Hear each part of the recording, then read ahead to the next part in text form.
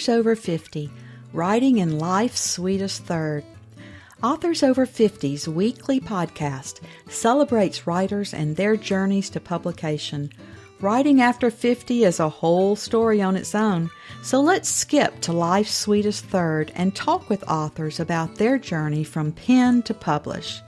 Welcome. I'm Julia Daly, your host, and I invite you to listen to interviews with writers who've achieved their goal of publishing a book just later in life. We've seen award lists for under 30 or under 40, but I've yet to see lists for those who've achieved a significant milestone of their own, launching a new career and publishing their first book after the age of 50. We will hear about these authors' inspirations, struggles, strategies, and the smell of that first book. These writers' journeys inspire me because I'm one of them. My guest today is one of 9 children, born and raised in Minnesota. She has worn many hats. She certified fitness instructors, was a financial advisor, ran an assisted living facility, and even had a song on the top 100 Country Billboard chart.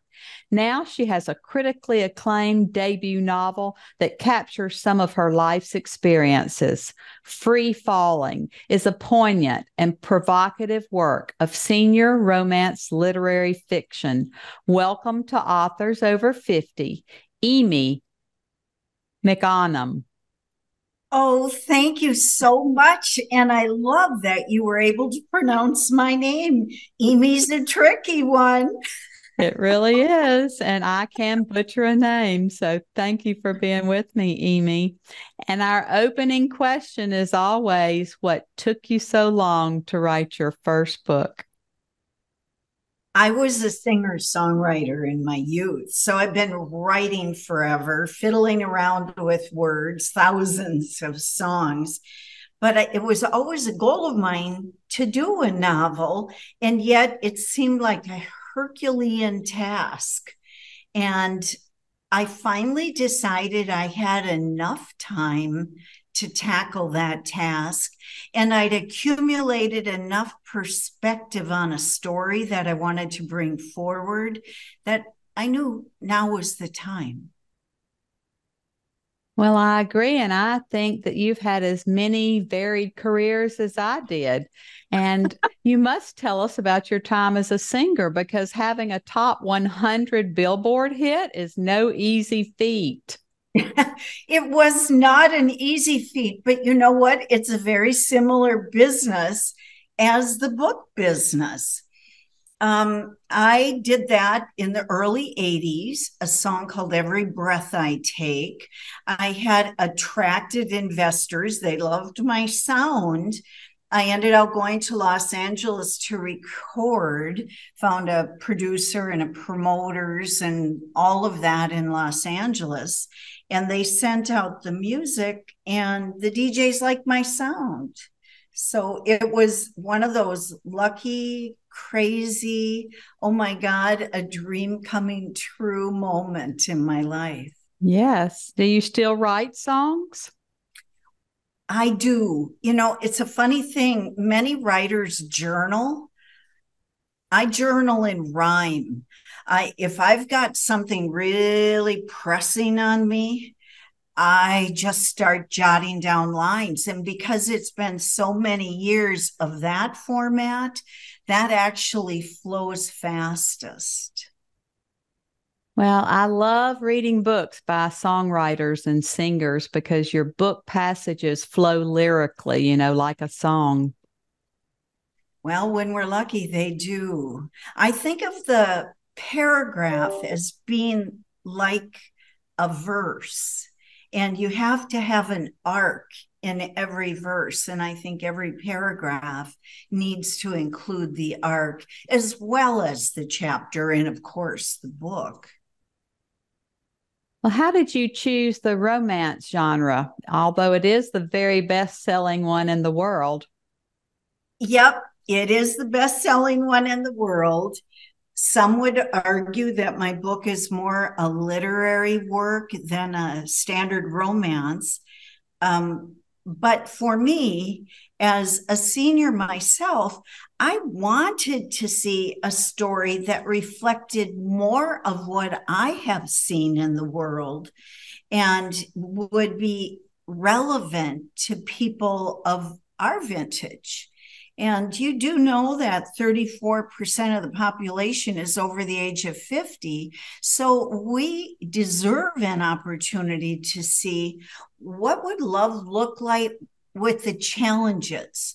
Because the truth of this chapter is there will be challenges, whether they're physical, cognitive, emotional, even. The arc of our story is very different than it is for a younger person. So I boldly came forward. And women buy more books than anybody in the world. So I think you're in the right niche. Well, I have been surprised when I do book talks. Men come reluctantly. Romance, they're kind of growling. They don't do that. But it's surprising how enthusiastic the men are with the idea that no matter what's happening with our bodies, we're still given the potential to live joy to our last breath. And that is my mission, to help us remember that no matter the challenges, as our curves are softening, as our confusions may be increasing, our mobility changing, we still have the seeds of who we are in there, and we can live joy to our last breath. From your lips. Let's do it. Once you wrote your manuscript, how did you proceed? Did you search for an agent, decide to use a hybrid, a small press, or did you self-publish? Well, of course, when I wrote my first version, first I went and got a coach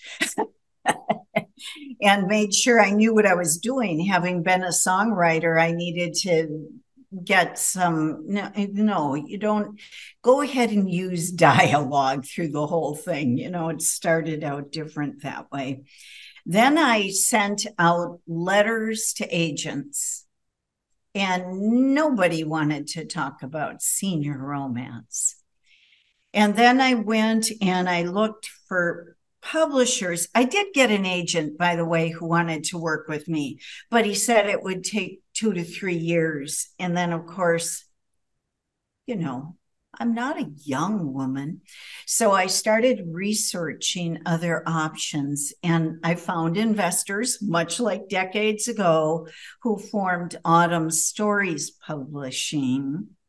And I was able to bring that book forward. Freefalling, a novel of senior romance, came out through Autumn Stories Publishing.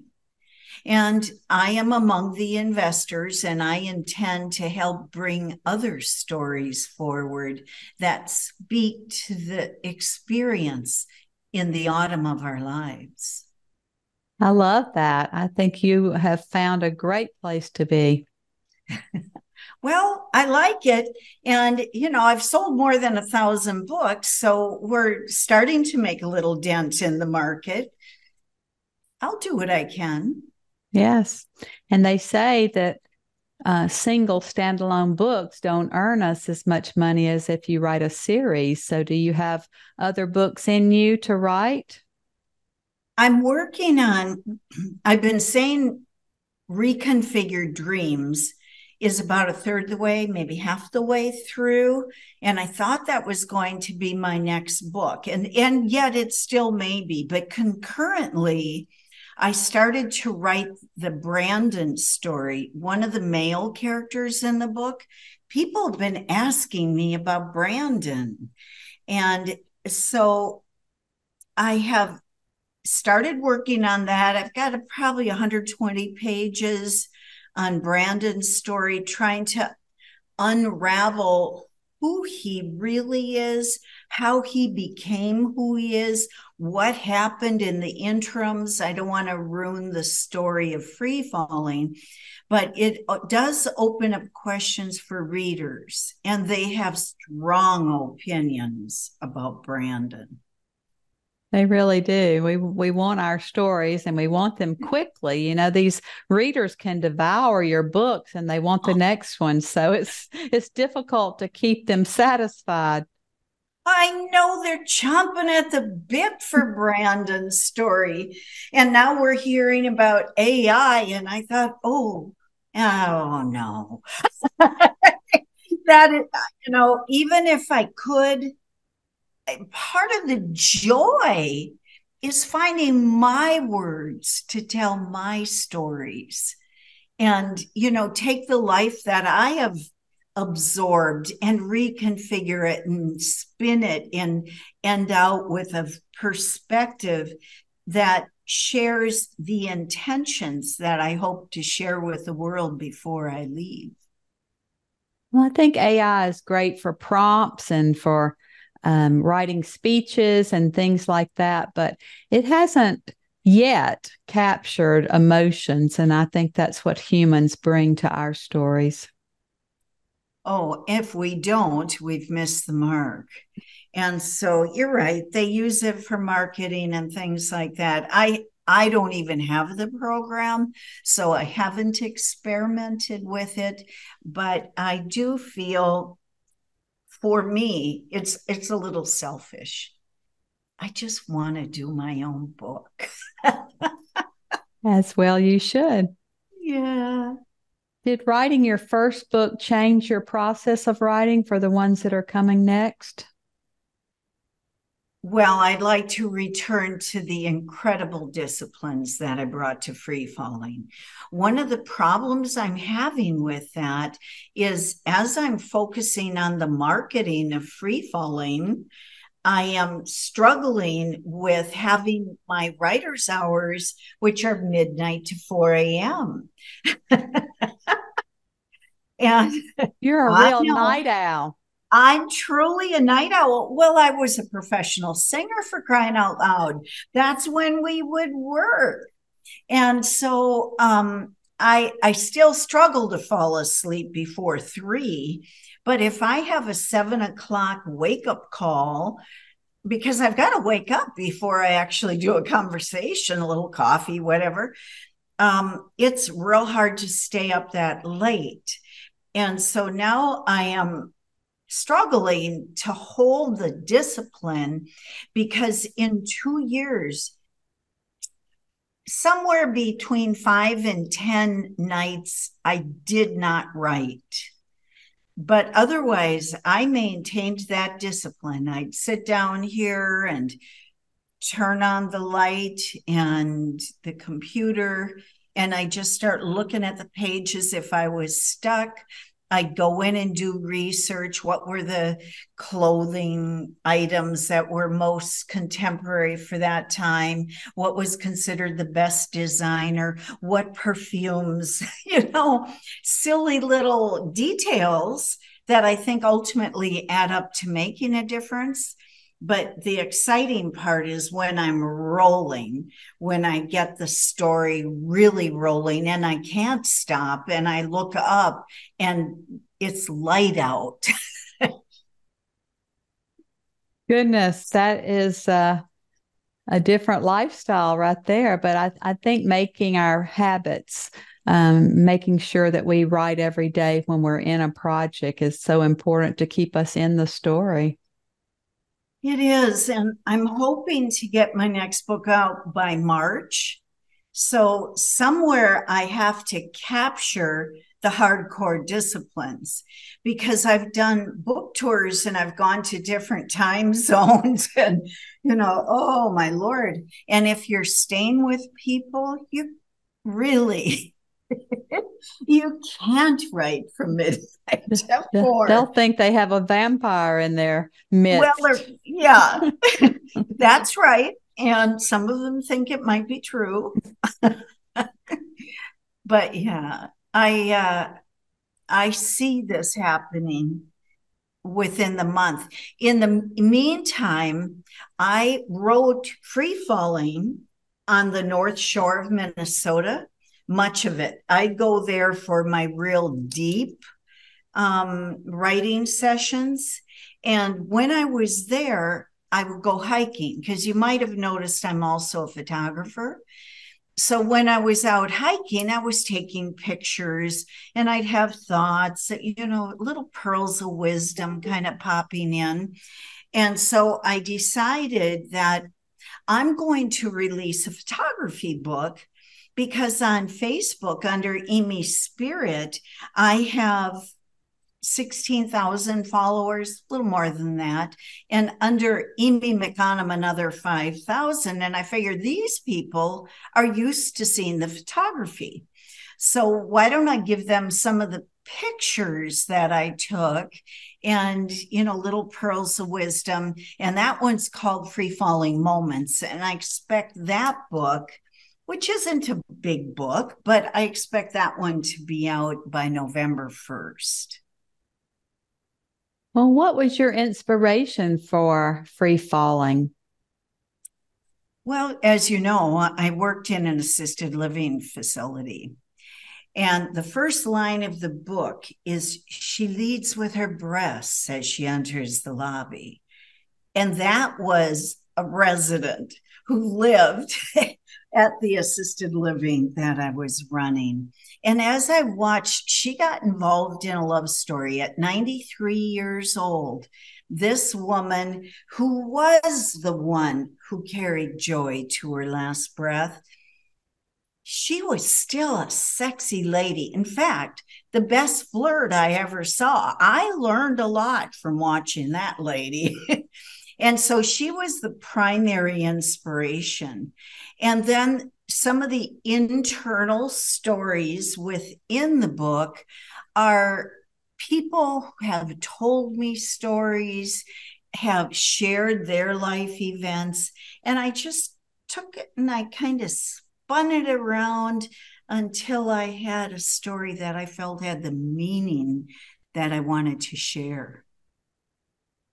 Have you had the same challenges that a lot of writers have? We don't like to promote ourselves. Have you found any publicity that's worked for you in post production of this book?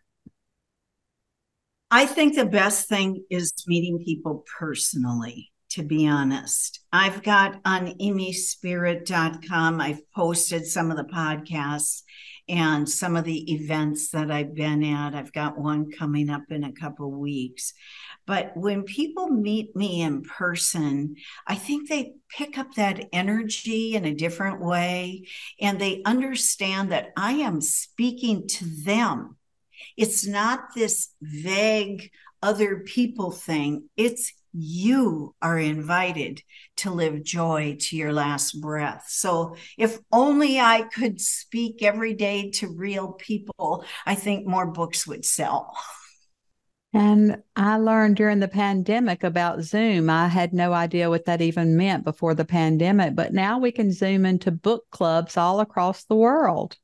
I have not done that. It's probably a good idea, especially if people have already read the book, because Freefalling has lots of points for conversation. Yes, and the topics also can be your platforms, to speak to newspapers, and there are always months and dates that celebrate something or other, and you can always jump in on that with the topics that you have. Well, why don't you tell us a little bit about the passage you've brought to share today, and then read from it so we can hear your tone and voice in the book? Well, all right, I will do that. I'll show you the cover. Freefalling is a novel of senior romance, but it also includes a real important story of dementia. Charlotte, the lead character in the first chapter, has Lewy body dementia.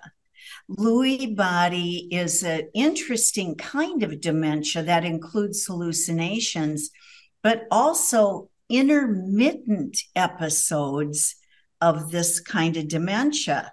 It isn't like Alzheimer's is a decline that continues on a straight trajectory, pretty much so. In Lewy body, you can be completely confused, thinking somebody's fine, And then all of a sudden, there's a drop in cognitive situation. So I'm going to take you into the story in chapter 1. Charlotte, our lead character at this point, is 75. In the next chapter, we'll meet her at age 60 before her cognitive challenges became evident. But here we will meet her as she is having some issues. 2019. Charlotte leads with her breasts as she enters the lobby. Still striking at 75 years old, no one can convince her she is incompetent and attractive. Good morning, Miss Charlotte. Looking lovely in that blue, Carla says with the concierge foam cradled on her shoulder. A hint of jasmine perfumes the air as Charlotte approaches. Peacock blue, Charlotte pulls a dried flower from the bouquet on the welcome desk. Brandon's favorite color on me. Makes sense. Brandon, your assistant? No, she says, her inward smile as she rearranges the newspapers on the marble coffee table. That's Christopher. Color rising in her cheeks, she gives Carla a slow, knowing wink. Brandon's my special man.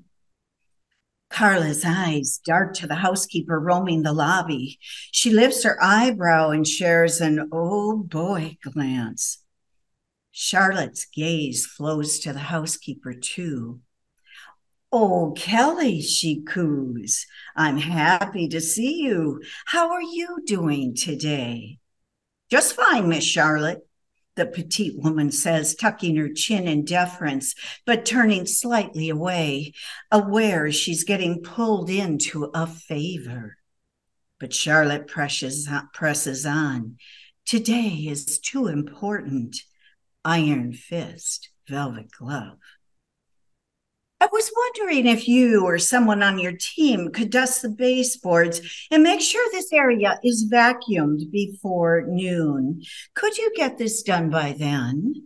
Charlotte dramatically sweeps her hand over the area. This oriental rug is beautiful, but it catches lint so easily. Sure, she says with her no thank you lips. She holds up her clipboard with its pencil dangling on a kitchen string. But the schedule is second floor commons today.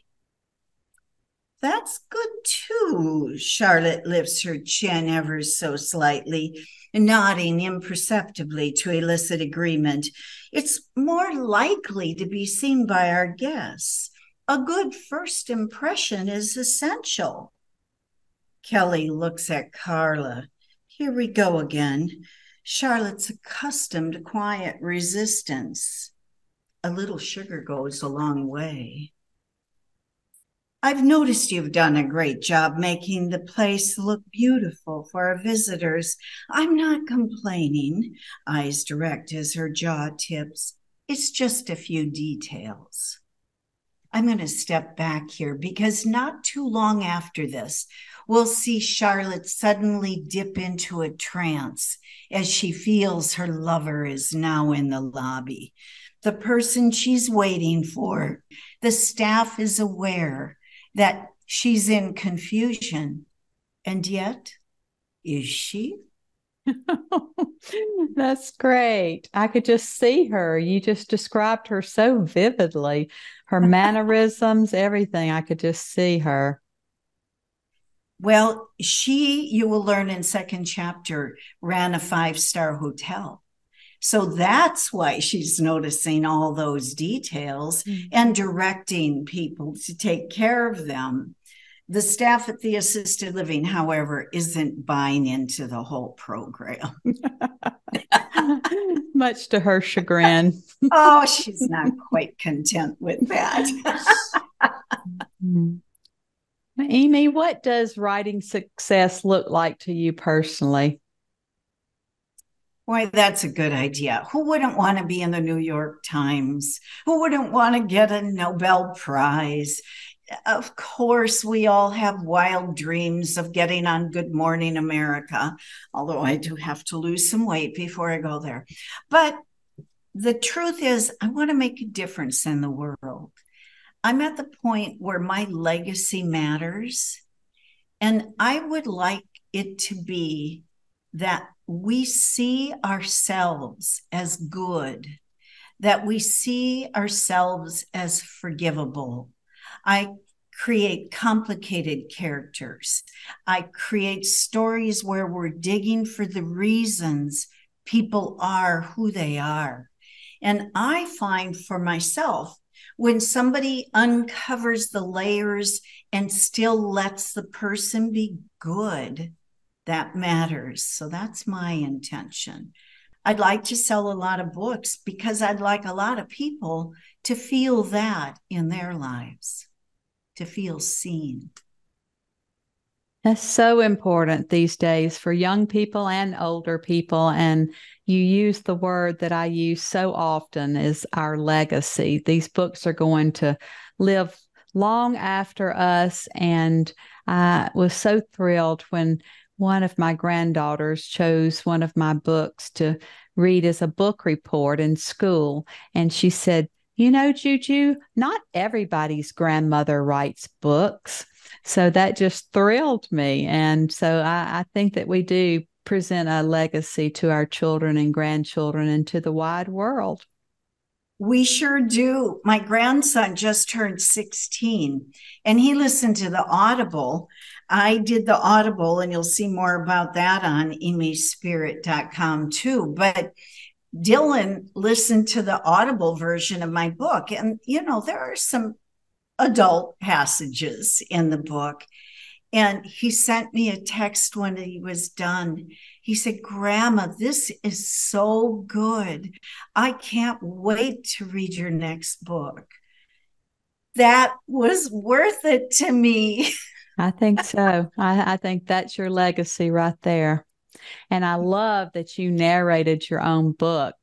That's just fabulous. I listen to audiobooks all the time, so I'll have to listen to yours. I would love that. It was fun to do. I had considered hiring somebody, and I've got a degree in theater. I'm a singer-songwriter. I've been a performer. I thought, oh, for crying out loud, I should be able to do this. Yes, you should. I hired a guy who had worked on my recordings before, and we did it together, and it was great. I intend to do the next book too, although you can't do it for a photo book. Well, people love to hear the voice of the author, especially in an audiobook. They really love that. So I think that was a wise move on your part. Well, thank you. I appreciate your enthusiasm for the idea. I have read that if you don't do a good job, people are very irritated. So I'm hoping it's a good job. I've been a little disappointed because I put it on the market at $14.99 and they're selling it at almost $22. So it's a discouraging price point for a number of people. Yes, and a lot of times we have to go to some of the discount places to have the volume, like Chirp, will sell your audiobook for $1.99 or $2.99 or $3.99, and you hope for, many more sales with that. That would be good. I also understand Libro. Are you familiar with that? The independent bookstores benefit from that. Yes, so, and the libraries buy those as well on Libby. They have the service Libby. I think I need to put it up in another format somehow. There's just so many hours in the day. I know. And the learning curves. Yes, there are a lot of learning curves. I apparently have a pretty good brain, but there are points where I go, but I don't want to. I still have tantrums. Well, that's when you hire a virtual assistant. I guess. Take this and put this up. Yes, anything you don't want to do. Yes. Well, Yes. we've had a great visit today. And as always, our last interview question is, our writers over 50 are quite unique. Do you have advice for writers 50 and above? Just do it. Stay with it. Don't let your fears get in the way. And I'm a big fan of a good editor, because if you haven't written before, editors have a sense of the arc of a book in a different way than we do. So go ahead, let people help you. It doesn't mean you're not doing a good job. It means a good job is trusting help. That's great advice today.